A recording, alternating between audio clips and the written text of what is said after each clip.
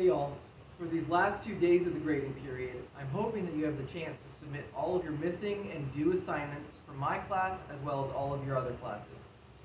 Please take a look at your class shelves and submit any greenware projects to your greenware shelf.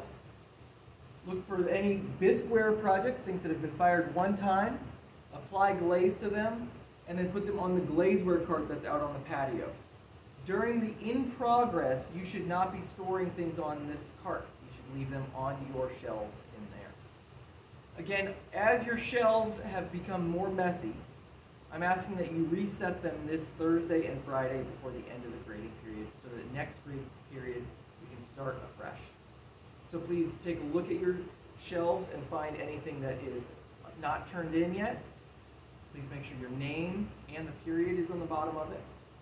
All the bats, the tools, the buckets, any plastic or placemats, please clean that all up, put that away where it goes.